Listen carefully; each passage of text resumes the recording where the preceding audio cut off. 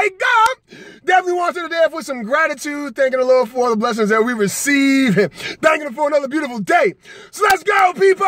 It's Motivation Monday. Finally, daylight savings. You can see me. Just got out of the gym, crushed it. So today, Motivation Monday, I want to talk about negative comments and just the pouty attitude. So yesterday, my family and I had put together a negative Nelly list on the refrigerator. And this is geared towards our children. And so we want them to be more conscious of their negative comments or just a pouty face or just kind of making those complaining comments, right? Or we ask them to do something, they go, "Aw," you know? So we want them to be more acknowledging of that. So we told my oldest that is going to be a 25-cent deposit into his piggy bank every single time he makes a negative comment after 3 strikes, right? So you get 3 strikes and then you're out. And he goes, "Well, Dad, you're going to owe us 20 bucks every time because you never say anything negative." And so I looked at him and I thanked him. I said, "You know what, Elijah? Thank you for that compliment because I work very hard on making sure that you guys understand the importance of focusing on what you do want and what you want the outcome to be, right? So no matter how challenging it may be, no matter how many obstacles you're faced with,